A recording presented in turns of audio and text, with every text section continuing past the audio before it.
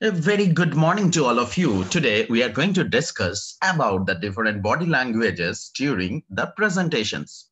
Specifically, we are going to discuss 6 ways to look more confident during your presentation because your body language plays a very important role in the success of your presentations.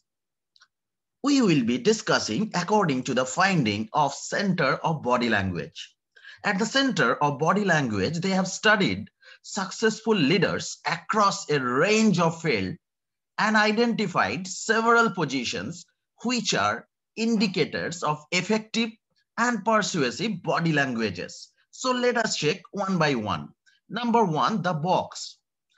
Early in Bill Clinton's political career, he would punctuate his speeches with big, wide gestures that made him appear untrustworthy. To help him keep his body language under control, his advisors taught him to imagine a box in front of his chest and belly and contain his hand movement within it. Since then, the Clinton box has become a popular term in the field. Number two, holding the ball. Gesturing as if you were holding a basketball between your hands is an indicator of confidence and control, as if you almost literally have the facts at your fingertips. Steve Jobs frequently used this position in his speeches. Next one, pyramid hands. When people are nervous, their hands often flit about and fidget. When they are confident, they are still. One way to accomplish that is to clasp both hands together in a relaxed pyramid mode.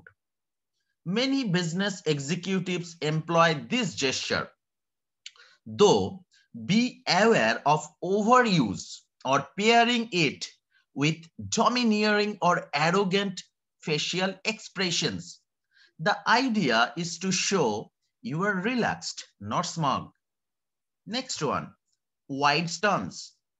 How people stand is a strong indicator of their mindset.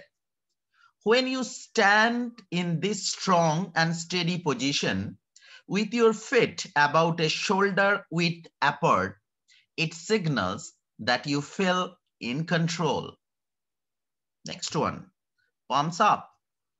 This gesture indicates openness and honesty. Oprah makes strong use of this during her speeches. She is powerful, influential figure, but also appears willing to connect sincerely with the people she is speaking to, be it one person or a crowd of thousands. Next one, palms down. The opposite movement can be viewed positively too.